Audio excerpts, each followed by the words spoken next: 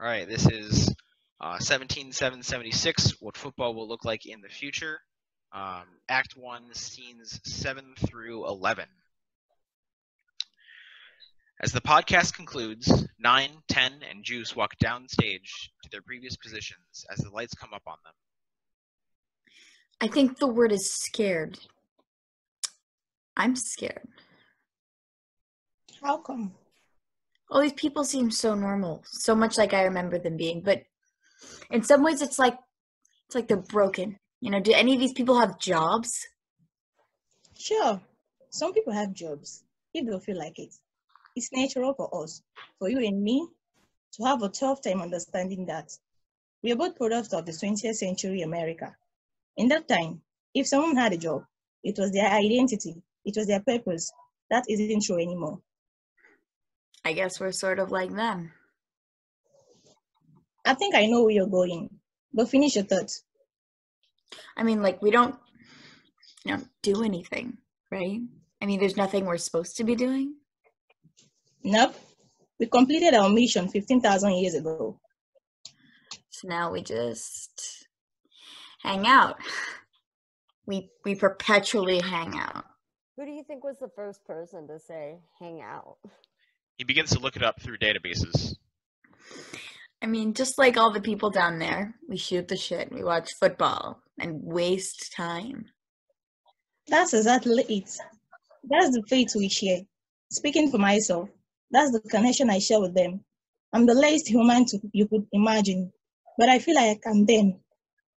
I think newspaper in Shreveport says it, March 23rd, 1859. Your choice of words is interesting. Wasting time. Well, I mean, yeah, all of those people in the canyon, I mean, they've wasted what? 13,000 years playing a game that they know nobody can win. I mean, the people I remember would have quit in a week. Well, this is what I would say to that. There is no indication that these people's life will ever end. They will never run out of time. Wasting implies the consumption of something that you can get back. So if they have an infinite supply of time, can they ever really waste any of it? I guess that's one way of thinking about it. I mean, I'm still appalled. They're like disgusted, I guess, with the game in the canyon. They don't want to do anything else with their time. I mean, it's hideous to me. It's like, some of the people seem normal. The Doravos seemed, totally normal. Like they were out of a TV show or something. But those players in Arizona, it's like there's something critically wrong with them. Like they've all gone crazy. I think they're doing the best they can with immortality. A human being will rarely admit this to you, but they tend to be terrified of living forever. They were born and raised with the understanding that their lives will end. They achieved everything they wanted to achieve, all the ill that it plagued them.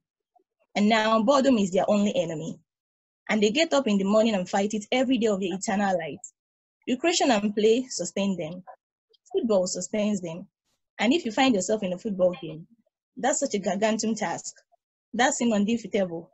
That will claim eons of your time and your passion. I think that makes you one of the lucky ones. Goddamn. I know. Hey, y'all, I found Nancy. The probe's letting the reality of the world sink in. Hey, y'all, I found Nancy. Oh, good. Great. A map is shown as it zooms in on a small town in Nebraska. 9, 10, and Juice once again step back out of the spotlight. End of scene 7. Scene 8. A bar in B, Nebraska is slightly right of center stage. Nancy sits at the bar, with the bartender being the only other person present. At stage left, we again see Dani, Micah, and Aaron broadcasting the game from Micah's truck. Their broadcast is on the radio at the bar. So for all you guys tuning in, Nancy McConnell is totally AWOL. Whereabouts unknown. Yeah, whereabouts unknown. She was last seen today giving up in the Twister, which is now a confirmed EF5. Yeah, the weather service confirmed it. A confirmed EF5 tornado. So she could have basically been carried anywhere between 10 or 15 miles away. And there are a couple of things about that. She obviously could have been thrown in any direction. So maybe she's uphill somewhere near Highway 34. Or maybe she landed backwards near Seawood.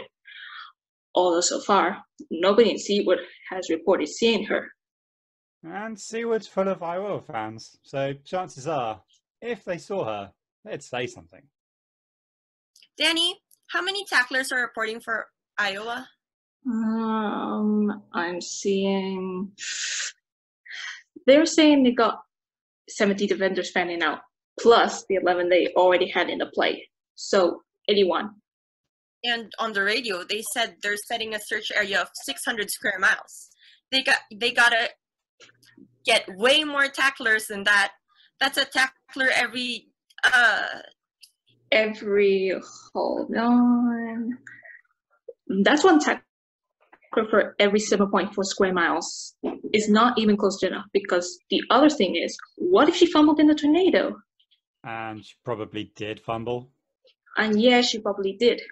It's got to be really hard to hold on to the ball in a tornado that strong. So who knows? Maybe she has the ball, or maybe it's... Nancy interrupts. Dani continues to speak. You can turn it off.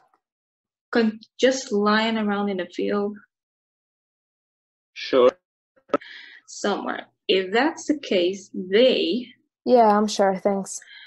should tail her for a while and watch her. She probably has a better idea where the ball ended up than they do, so it'd be easy to just let her. The bartender turns off the broadcast. Dani, Micah, and Aaron exit stage left. A map on the overhead screen zooms in on the play, showing white X's representing defenders around Seward, Nebraska. The map zooms in further to show one black O in B, Nebraska. Sounds like a lot of them are after you.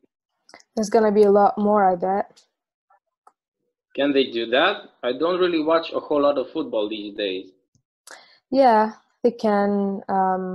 Nancy pauses, finding the simplest way to explain. 3 times a game, if you just can't find the ball carrier in an open field, you can go back to your state and call up to 1,000 volunteer defenders. They've got 2 of those left. Oh my. Well, most of them aren't actually players.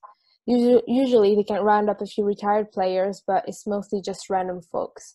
The volunteers are basically just eyes and ears. Most often than not, they won't try to make any tackle themselves. Oh, you know what? I went on one of these volunteer plays one time. That must have been, I was married to Susan at the time. So that would have been around 12,500. It was a whole bunch of nothing, really. I remember they came into town like, hey, anybody wants to have some fun? They got a Minnesota player on the run outside Cedar Rapids. I think what they offered wasn't much, like $100 and a bus ride. So I said no, thank you. That's it? I think they pay a lot more than that these days. Well, I should have taken it because, what happened is next day, the country clerk shows up here in person, slaps an envelope right here on the bar, says, Henry, I'm sorry to do this. This here is a summons to dress for Iowa and report to Cedar Rapids. So I head out there, mostly just wander around Lynn County with a flashlight, no idea what I was doing. Never saw the fella who had the ball. I guess they caught him in a cornfield somewhere. Well, that's a shame. What I think is, if there's so little interest in the game that you need to be sending out summons, you shouldn't be sending out summons. I know it. I remember one time I ran into a volunteer tackler and he just asked for my autograph. You sign it for him? I said, sure, what the hell, why not, There's a long pause between the two. The map now shows where the tornado threw Nancy and the path she took to get to B. Let me see what's on. I think Judge Mathis comes on at 8. Ooh, I love him. Oh yeah, I like him a lot. He's my favorite out of all the judge shows. Another long pause. You sure you want to stay put here with everyone after you? Not that I'm not happy to have the company. Nah, it's like where I'm on the field right now. They're expecting me to move right now, so I'm gonna sit here and sip on a beer. And then around midnight, when they expect me to stay put, I'll move out. Which way you headed? Straight east? Well, come on. I'm not going to tell you that. I've known you for about half an hour. Okay, fair is fair is fair. I don't mean to be standoffish. I'm sure you're fine. But next thing you know, tomorrow you could be making friends with somebody from Iowa, just as easy as you're making friends with me right now. You sure we haven't met before? Well, I don't know. Have we? Well, you know what they were saying the other day on the news is, if you were born in 2000, you've been around for about 5 million days. I think it was. So even if you met just one new person per week, you could meet 1 million people. Or something like that. I'm not some kind of math whiz. But point is, by now, you could have met just about everybody in Nebraska by now. I think I heard that. I've been teammates with a few folks who actually keep a diary of everybody they ever met. Shoot, I'm thinking about it. I don't even leave Seward County all that much. Tell you the truth, I probably could fit everyone I met the last 100 years on a postcard. Another long pause. So how's living in B? What do you like about it? Well, there's not a lot to it. There's only about 40 people who live here. Farmers and their families mostly. But you see, right out the window there. Yeah, I was looking at that when I walked into town. That's kind of a funny looking building. Well, that is the B States Ballroom. An overhead of the B States Ballroom appears on the screen. You got a story. You got time? You got another one for me? Sure. Another of the same? Perfect. I'm with you there. When the rep comes by, he's always trying to sell me on all these, I don't know, these beers with chocolate and grapefruit and all these other flavors. Well, hell, I'm not gonna try and drink my dinner. Ha! I know that much. I know that much. Thank you, sir. Well, so I don't know if you remember the WPA, but it was a big work project put on by the government to give people jobs during the Great Depression. They go around and build parks and roads and who knows what else. All kinds of things. I remember that. It was a little bit before my time, but I remember my dad used to talk about it. He didn't think too much of it. He called it, what did he call it? Oh, he said the WPA stood for Whistle, Piss, and Argue. I've never heard that one, but yeah, I know some folks who weren't really fans of it. Whistle, piss, and argue. But no, I think it was a real good thing around here. So there was a bunch of Polish people living around here in the 1930s. And one of them was Vlad Sobotka. He was an architect in charge of a WPA project to build sidewalks in town here. And him and his men did a real good job. A lot of the sidewalks are still in place. Probably because they aren't used very often. Yeah, come to think of it, I didn't walk on the sidewalks to get here. I just walked down the middle of the street. Yeah, I guess the main reason you put down sidewalks is so kids don't just run around in the middle of the street. And it's not like there's any kids around. It's a solemn pause. So anyway, this fella, Sobotka, and his workers finished the sidewalks way ahead of schedule, so they had nothing to do. And he wants to do all he can to make sure his men have work. And it turns out they still have a whole bunch of leftover materials, lots and lots of it. So he stays up all night and he draws up blueprints for this crazy 12-sided building. He drew it all up in one night? I think so. I have no idea how he came up with the idea. Maybe he saw a building like that before or something, but I don't know. I mean, he was just a guy in the 1930s Nebraska. There wasn't a lot to look at for, inspiration. I honestly think he just made it up out of nowhere. That's what caught my eye about it. It almost looks like some kind of weird spaceship in the middle of a little town. An old advertisement appears on the screen. Dance to the Six Fact Dutchman, Thursday, October 31st, 1957. Dance 9 to 1, States Ballroom, B, Nebraska. Kind of does a little bit. And what's the real wild thing about it is that they built the whole thing in a couple of weeks using nothing but sidewalk materials. The whole thing? Yeah, because when you lay down a sidewalk, you've got to have wooden planks on the sides to kind of mold it when you pour in the concrete. So the whole thing is nothing but a little bit of wood and a lot of sidewalk concrete. So it's a whole building made of sidewalk. Whole building, yeah. And I bet you there's not another building like it in the whole world. And we got it right here in B. Another pause. Come to think of it, I guess maybe that's a pretty boring story if you're not from... No. It's a beautiful story. I love it. I had the funniest thought up in that twister. Yeah? I was thinking, I have no idea where this thing is going to throw me, but I know I'm going to land on top of a story. I wonder if there's a single place in the world that has never had a story. I bet not. I just about guarantee you there's no place like that in America. Every little square of it, every place you stomp your foot, that's where something happened. Something wild, maybe, something nobody knows about, but something. It can fall out of the sky and right into some forgotten storybook. You run and run and run and you keep turning pages and none of them are empty. They're all full of stories. There's nowhere left to write. I think I'm just a bookmark. Thoughtful pause. Seems okay to me. The lights dim as the scene is removed. End of scene 8. Scene 9. 9, 10, and Juice walk downstage to their previous positions as the lights come up on them. I have so many questions. Holy shit, what else is new? Why is everything just the same? Why has everything been the same for 15,000 years? Buildings are the same.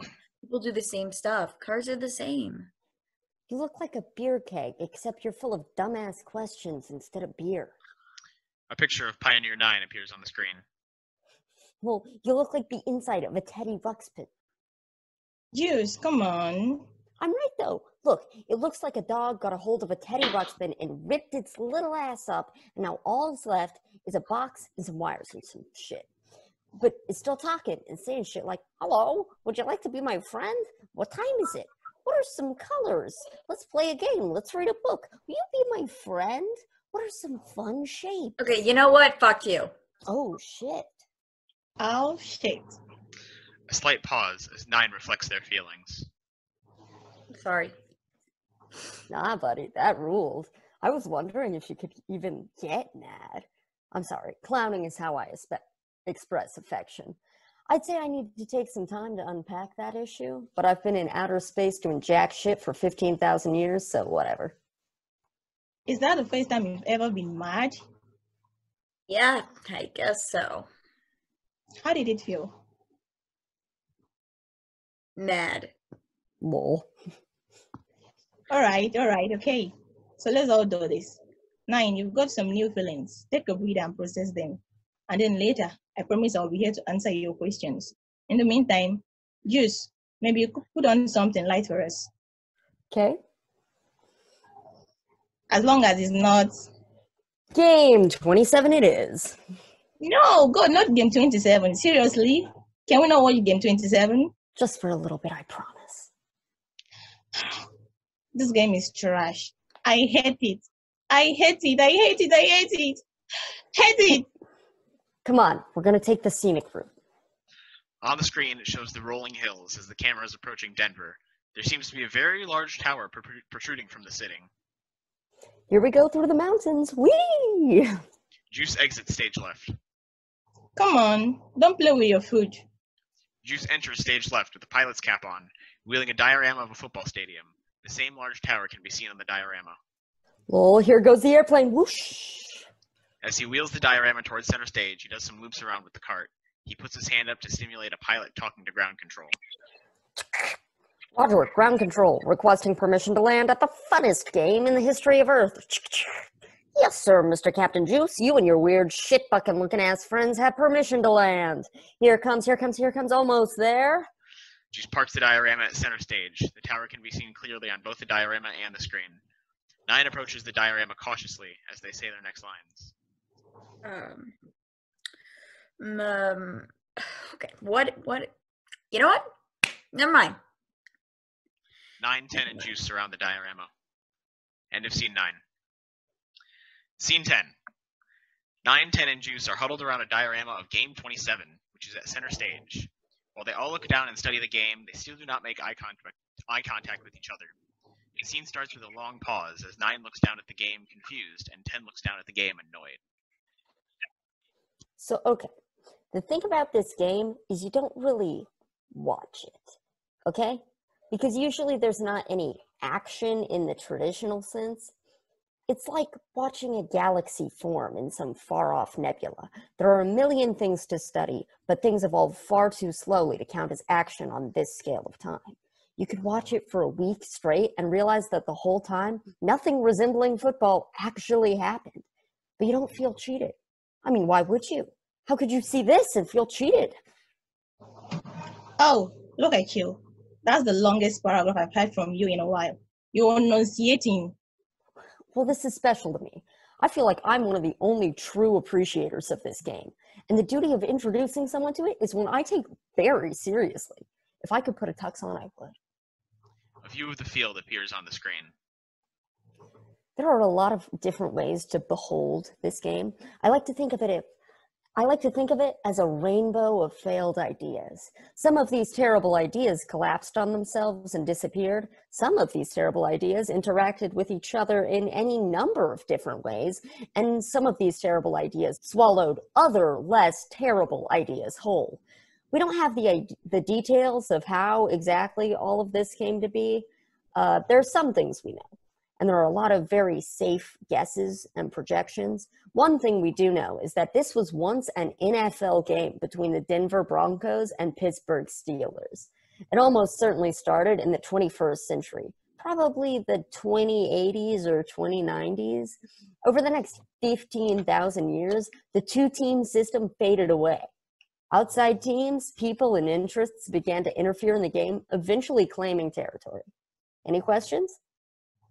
A territory map of the game appears on the screen.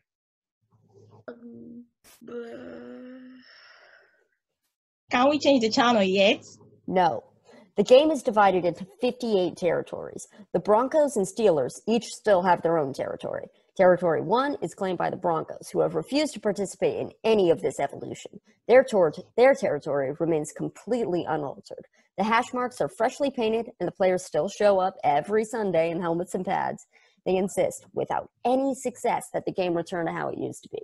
A wall stands between their territory and the others, though, so no one really remembers who built it, though. The screen shows the large and football-looking side of the field. The Steelers still exist, but barely. Their territory, which once covered half the field, is now reduced to a single tiny corner. They would have disappeared from the field entirely were not for the Broncos, who leveraged whatever political power they still had to ensure their opponent was still in the game. There's one Steelers player who still comes back like every 500 years or so. They call him the last Steeler. He just kind of drags out a stool and sits there for an afternoon and then leaves. The screen zooms in on the remaining Steelers territory. I mean, nothing much else for him to do up in that corner, really. Thanks to all the development, he can't even see half the field. I guess he feels like he should make an appearance now and then. Territories 8, 9, 10, and 11 were plotted out as an attempt to connect the Steelers and the Broncos so they could still actually play some kind of traditional football game. But rules on top of rules on top of rules made that impossible. There's a pause as 9 attempts to process the game. I'm not understanding how it... Don't encourage him. No, it's okay. How can I help you? Okay. Well, I don't understand how an NFL game went from that to this. Like, this started as just a standard NFL game with 15-minute quarters and everything, right? Yes, and the general consensus is that someone flipped some kind of switch in the rule book. At this point, the NFL was about 150 years old, and over the years, the rulebook got larger and larger and became bloated with these endless addendums and conditions. Some were added to try to make the game more exciting, and others were added because a particular team or owner insisted. And in a lot of cases, they kept adding rules to properly define a certain element of the game. For example, how do you know if a player has control of the ball? I don't know. I mean, if they're holding the ball and not fumbling it, I guess. So you just sort of eyeball it, right? You don't conduct a geometric analysis of every biological vector and location of quadrillions of atomic particles, right? You wouldn't, because having something is an artificial notion. It's a judgment call. If the NFL wanted to preserve what it was, it would have backtracked to that point. The referees should have been able to call the game as they saw and felt it. But instead, they tried to define what can't be defined without, like, a supercomputer. They took the catch rule and tacked on all kinds of conditions and rules and notes and everything onto it. Eventually, the catch section was 50 pages long. And you could only have so many rules until some of those rules began to contradict each other or stack on each other in different ways. What we believe happened is that during this game, one of the teams cited a constellation of rules from across the rulebook and used them to argue that they owned part of the field. And of course, once that became possible, the teams raced to lay claim to as much of the field as they could. The screen shows the real map of the game overlaid with the territory map. But now there are 58 teams, not 2. Yep. Before long, individual players found that they could also present legal arguments for splintering off into their own factions. For one reason or another, some of them did. There were 4 teams, then 7, then 25. At one point, there were as many as 100. Some of those territories consolidated, and now there are 58. Territories 8 through 11 were originally one unified territory. A bureaucratic tug of war splintered them into narrow lines, which were then further carved apart by interests that had nothing to do with the football game. You can see the remnants of a baseball diamond they once tried to build. Territory 13 is now home to some storage units. Territory 11 is the 49ers' attempt at some point in the 67th century to insert themselves as a third team. It's unclear why or what benefit it could have served them. It's been lost to history. Territories 8, 9, and 10 are home to some housing units. These are mostly just rented out to, like, out-of-towners and whatnot. The screen shows the housing units in the middle of the field. So this part has nothing to do with football. Nah, not really. I mean, they don't have a lot of trouble filling it up. People dig the novelty of spending the night in the middle of an NFL game. But tenants' rights do give them authority to, like, make a play on the ball or something. And now I wonder what for. Like, if they did get the ball, what would they do with it? It's a good question. Probably try to score in the Broncos or Steelers end zones. The officials most likely wouldn't give them the points. Hard to know, really. They could also try and score in one of the alternate end zones. See those? The screen zooms out to show 2 end zones, misshapen and near opposite sidelines.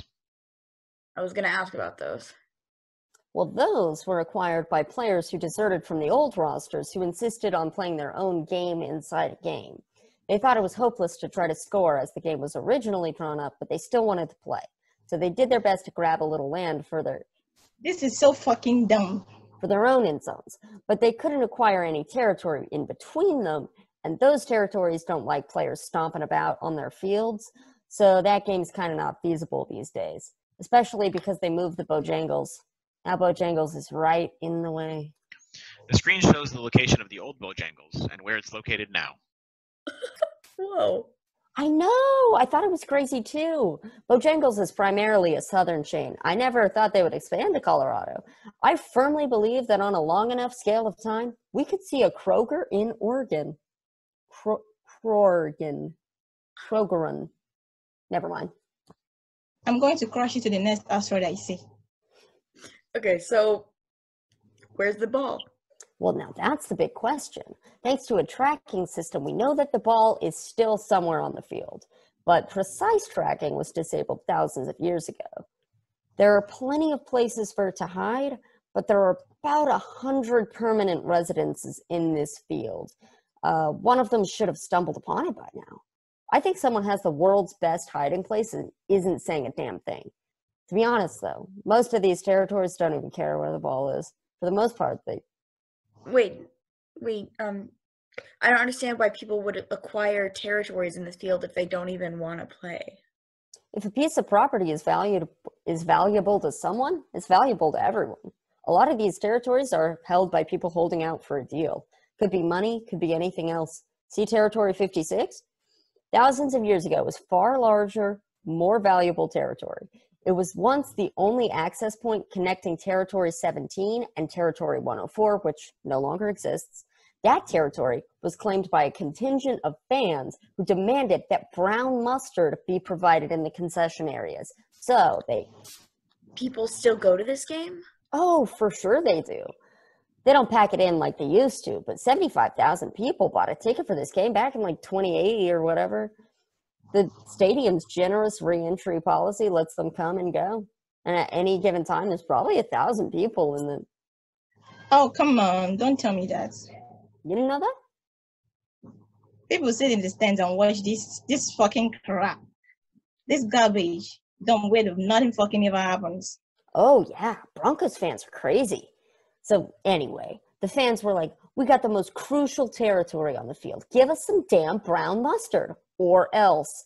And the stadium management came back with, we're always looking to give our fans the best fan experience, but unfortunately our vendors, whatever. So they were like, fuck it, and made a lake out of it. That moment heavily influenced the geopolitical climate of Sports Authority Field at Mile High for centuries. Indeed, it... Is that a statue of Sir Walter Raleigh? Yeah. The screen zooms in on a statue of Sir Walter Raleigh, tucked away near a wall on the field. Yep. Why?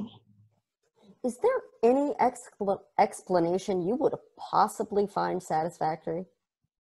No. I think I'm fascinated by this game. Yes. No!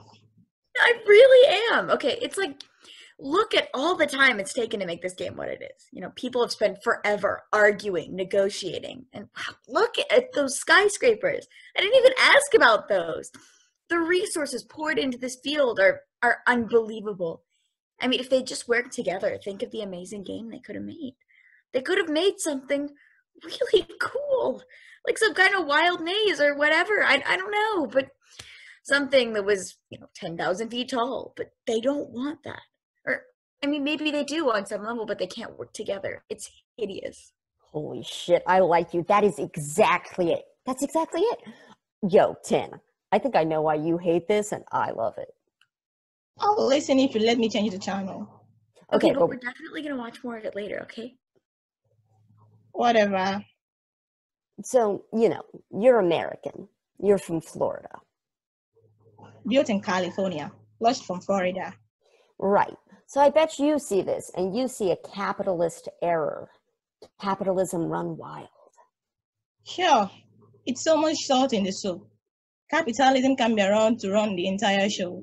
There has to be some sort of counterbalance. If there isn't leverage on behalf of the common good, this is what you end up with. If the game still had a central governing body, 9 is right. There could be something great, but it's just garbage dump. It's a failure. That is capitalism, you donk. That is what it's supposed to be. This is how it ends. If it isn't there, it's only because it isn't there yet. It's like you're staring at a cake in the oven and wondering if it's going to be cake. Things went the other direction in America, and thank God for that. But capitalism deserves a zoo like this one.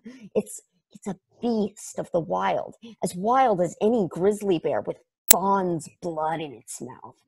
I think you see deeds and contracts and bureaucratic bloat and see something that went wrong. Something was always wrong, y'all. I love it. I love to watch it. It's in a zoo where it can't hurt me. And people are tuning out. We are down to 106 listeners. People are listening to us? Like people on Earth? Well, though, yeah. Only 98 now. Thanks for that, Juice. Thank you. Juice takes the diorama of the game and begins to exit stage left. Well, when you talk to a 15,754-year-old spacecraft who was built in Toulouse, this is what the fuck you get. Sorry for being bored in French. Juice exits stage left. End of scene 10. Scene 11. 9 and 10 are left alone on the stage. Question time. You promised. I did. Okay, what? 9 collects themselves and reads from a list of questions they have been writing. Why hasn't human technology advanced in the last 15,000 years? Why aren't humans trying to explore space? I mean, I know you already said that nobody knows why people stopped aging and dying all of a sudden, but like, do you expect to ever know the answer? Like, are they seriously going to live forever? For millions of years? Trillions of years? Aren't they going to get bored eventually? Are they all in a simulation or something? Or are they all in heaven or something? Are we going to be stuck out here forever? Like, do they know we're out here? Okay. Has Juice always been like that? Why did it take you so long to wake me up? What about the other countries? How come you're just watching America all day? You know, how are they doing? Where did Florida go? How long have you and Juice been awake? I mean, are there other space probes out there? And if so, do you talk to them? Like, have you seen any evidence of extraterrestrial life? How has the world changed politically? How are all the buildings in good shape? Even the ones that have been around since the 1800s and the 1900s. You know, how have all the state boundaries remained exactly the same for 15,000 years? I mean, how come people look like they're different ages? Shouldn't everyone look like the same age? And also, if crime has been eradicated, how come all the police officers in Nebraska were necessary? Am I gonna die? Should I have woken up? Like, why did you wake me up? 9 is hyperventilating, feeling the pressure and the weight of all of their questions. I have an idea. Just take the one off the top. Okay. Why hasn't technology advanced in the last 15,000 years? You mean beside the nanos, right? Besides, you know, the brilliant nanotechnology that is omnipresent on Earth and has helped to redefine the human existence. Well, yeah. Besides that, people mostly look and live like they always did. Images of old Plymouth Voyager ads begin to show on the screen. 9 slowly drifts towards 10. By the time 10 finishes speaking, they're standing next to each other. Humanity could have advanced if it wanted to. In fact, it did. Almost everything you thought they would invent, they did. Flying cars, building that build themselves, jets that can take you from Arkansas to Paris in 5 minutes. You don't see any of those things because people didn't want them. If they advance too much further technologically, those advances would inevitably intrude on their humanity. People wanted to walk. They wanted to take the bus that smelled like cigarettes. They wanted those precious 3-5 minutes between asking a question and knowing the answer. People defeated scarcity. Everybody had what they needed, and nobody got sick. But they found that they needed things to be just a little bit difficult once in a while. They needed to stop their eyes and wait in the line and see that check engine light. They decided to live their existence just a little short of perfect because they wanted to want. There's also something to be said for the mechanism of human change. It's largely generational. People want and hopes and dreams evolve because young people entered the world and took another step forward. But this is the final generation. Yes, it is a 15,000-year-old generation. But just as you wouldn't expect them to grow a third time, you would assume they want different things, different lives. They wanted things, and they got them all. The end, they could have observed in the years before people stopped aging. People sometimes talked about grandparents who they knew in the 1960s, 70s, 80s. They tend to talk about the day-to-day sameness of their grandparents' lives. The furniture is what interests me specifically. It would never ever be rearranged. Sofas and armories would be shoved into the living room in 1955. They would sit there unmoved until 1995. All the while, their legs slowly digging themselves into the carpet. Plates and portraits would hang on the walls for eons. When you took them down, they would leave unbleached shadows of themselves in the paint. It would have been so simple for them to rearrange their things. To me, it seems so likely, almost to the point of certainty, that at some moment within those 40 years, they might want to. They never did, and they never even thought to. And why would they? Things were just the way they wanted them. Of course, women could, at any time, introduce things to make their lives more efficient. But when we consider scarcity human, we must also note that the time is no longer scarce. Efficiency is meant to save time, but their time is infinite. Why try to save something you have in infinite supply? You may as well tell them to dig up debt and haul in their boxes. You haven't been awake for long. I think you underestimate how exhausting it is to think big. You can only hold grand ambition above your shoulders for so long before you get tired. They got tired. Some lasted longer than the others, but they all got tired. Now they are resting in the moment that will last until the end of time. A pause as 9 and 10 are now standing next to each other at stage right. As the next few lines are spoken, 9 and 10 begin walking down stage together. The screen shows a picture of space, hundreds of little stars flickering for attention. I don't think go to space. Look at your telemetry data. How long have you been in space? 15,000 years. 15,000. Approximate. 7 years, 255 days, 8 hours, and 4. Approximate. You can approximate. Nobody's checking your work anymore, okay?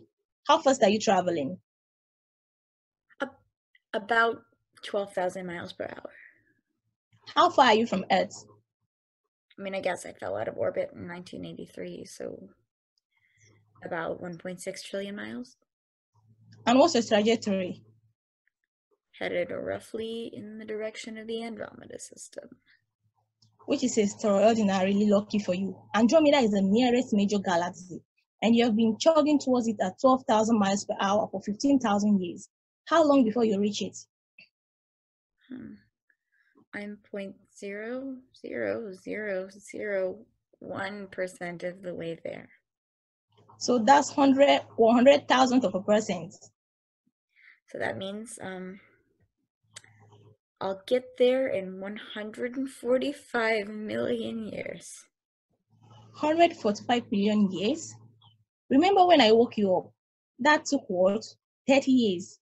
You, a machine with infinitely greater patience than a human being, almost went insane. They could go fast than I am, though, like way faster than 12,000 miles per hour. That's absolutely speed limit humans discovered for themselves or for anything they create. It's exactly 503.77 miles per hour. So yes, a lot faster than you, but nowhere even close to the speed of light. If they could actually sustain that speed permanently, which they couldn't, they will reach the nearest galaxy in 3.5 million years. I'm sure they could go faster than that, though. I mean, they could figure it out. They went from winged flight to space travel in 60 years. You keep doing this. Doing what? You keep assuming that time guarantees something. That infinite time equals infinite everything. It doesn't. 500,000 miles per hour is the ceiling. People spent ages bumping into that ceiling. It cannot be moved. 9 and 10 have reached the front of the stage. As the next line is spoken, 9 moves across to center stage. Well, they've got to keep trying. It's their purpose. They have to see what's out there. They have all the time in the world to figure out some kind of solution. They have to keep trying. They can't just stop here. The stars must be explored. As 9 says explored, 10 speaks her next line while storming across to meet 9 at center stage. Why? 10 spins 9 around so their backs are facing the audience. They begin to walk forward again, this time upstage. Consider why you want this. People have found their home and their eternity. This is the final stage. Wait, where are we going? Up here, Dani. It's the watchability of this is like kind of... Shut the fuck up. Okay. As I was saying, people have found their home and their eternity. They have decided that this is the final stage. Humans were once explorers and conquerors. That was their embryonic stage, a stage which is now finished. They tried to explore Earth. Early efforts resulted in, well, you and me. Later, they built the Hubble telescope. Hubble, say hi. Hubble enters near center stage. Interrupted from whatever they were doing, they clearly don't want to be here. 9 and 10 turn around, so all 3 are facing the audience. Hey. Speak up, we can barely hear you. I'd rather not. I'm watching a game. You're being rude. 9 just woke up. Come on.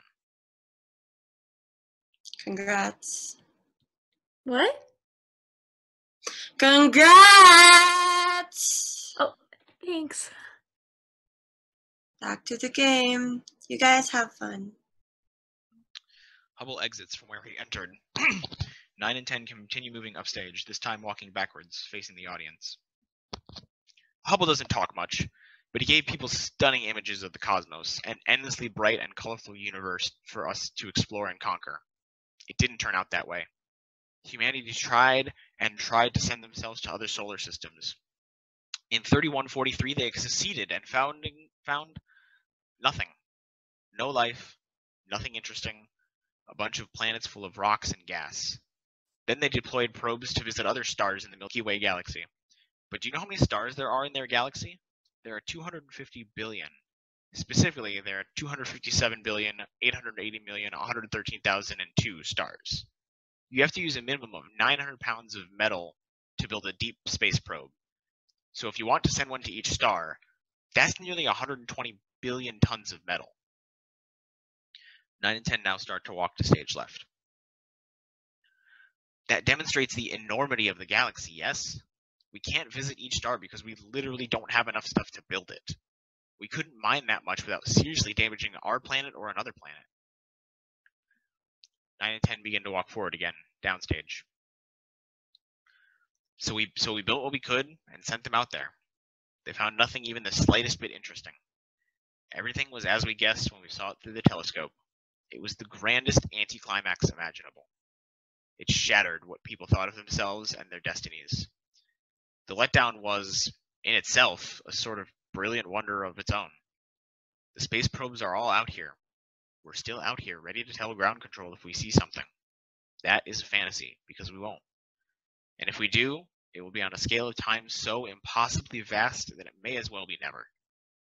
People had a choice. They could continue wandering through the endless darkness, an absence of everything they loved, an endless void of disappointment and loneliness. There's a pause as 10 and 9 continue to the front of the stage.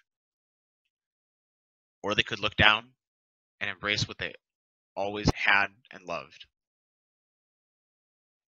9 slowly exits stage left. As 10 continues speaking, she moves towards center stage. The lights dim and a spotlight shines on her.